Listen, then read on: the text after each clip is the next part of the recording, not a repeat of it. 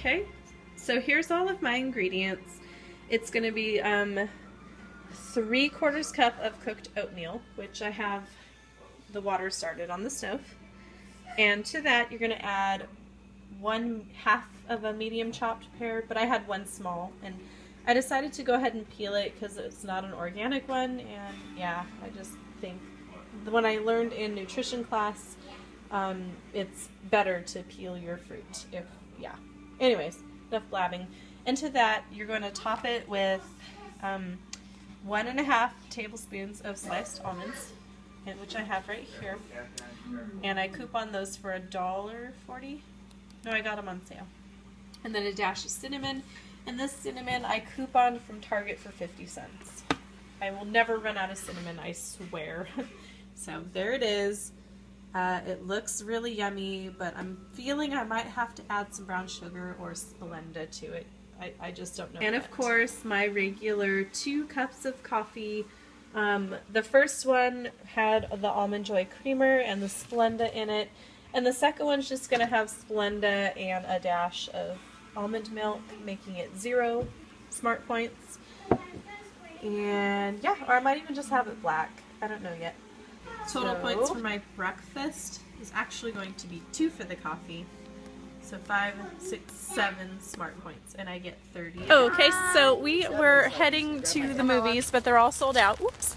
So the whole family's here, including little Jericho. Where's Jericho? Else is like in oh, he's in Daddy's hands. So instead, we are going to walk over to Taco Bell, and we're going to munch on a burrito. I'm going to see what low points value. Watch the new Star Wars. In what? Some hard shell tacos. 3D! 3D! Oh, so I'm going to see how much a burrito is on smart points now. Oh, wait, I have to say something. Everyone else is wearing jeans, but I'm wearing a skirt. Yeah, she cray-cray. Anyways, yeah, we're going to see Star Wars in 3D, but first we're going to catch a bite. So I'll update that when I get the food. So the regular bean and cheese burritos are 11 points plus with water, which is 0, and salsa verde sauce, which is 0. I was still really hungry after eating the burrito and drinking water, so I added a 5-point taco.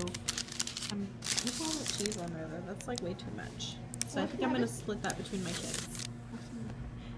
And then I'll just take the 11-point burrito off of my weeklies. Okay, so we're back from the theater. The movie was awesome!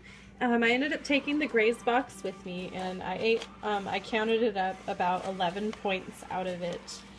Some of the pieces fell in the bottom of my purse, and some are still in there, like the pistachios. I ate almost all of the cinnamon bun, that was my favorite. All of the cheese board, and then like half of the Garden of England, and then the rest fell into my purse.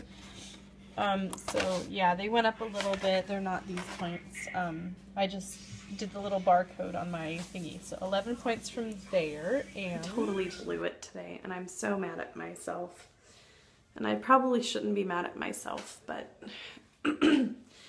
on top of those points that I ate, I also had 1 peanut butter cookie and 2 of the chocolate Reese's cookies and 2 of the meringues. So that's 3, 6, 9, 10, 11 points. So there's like what, 10, 20, 22 points down my fat gut at the theater. I mean, I guess it's better than popcorn, but still. I'm trying not to beat myself up right now. I'm gonna go drink some water. But I am feeling really low.